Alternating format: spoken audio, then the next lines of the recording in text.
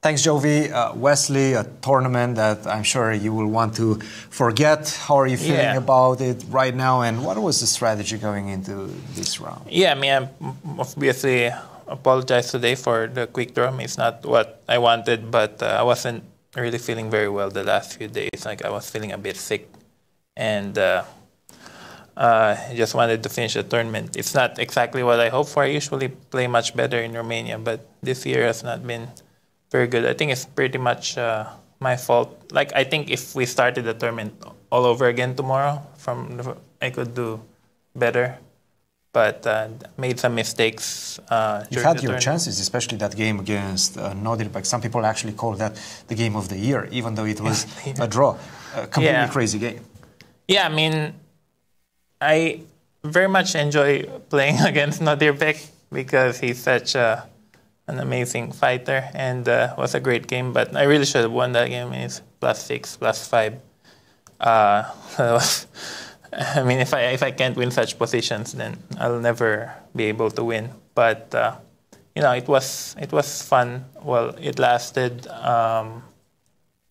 Yeah, I really think I could do much better if we started the tournament all over again. But it is what it is. I'm not. Yeah, I'm obviously disappointed, but tomorrow's another day, and we'll continue fighting.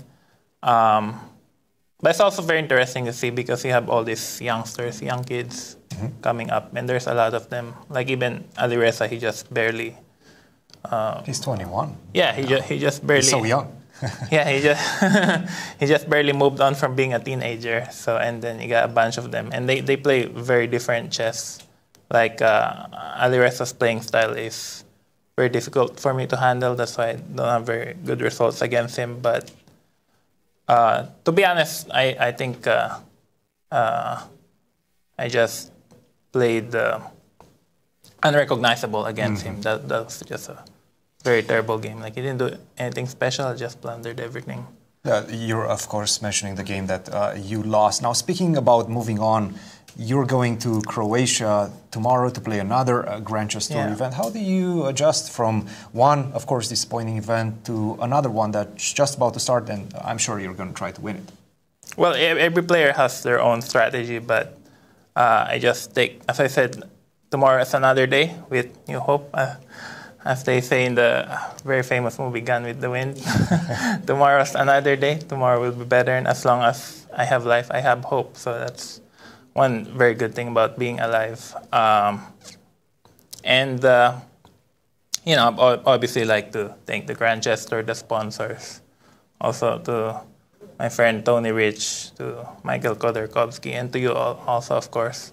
Thank you. Yeah, for, you know. You're too nice. Yeah, no, I mean, for encouraging me, and yeah, I hope I can play better. So just prepare for the next tournament, and it's not like I have anything to lose. It's not like I'm playing for much or anything. I just want to play a good game, and we'll see. I need to be better. Well, Wesley, go get your rest, recalibrate, and get ready for the next tournament. We're looking forward to see you in Croatia. Thank you so much. Yeah. Guys, back to you. Thank you, Cristian, and thank you.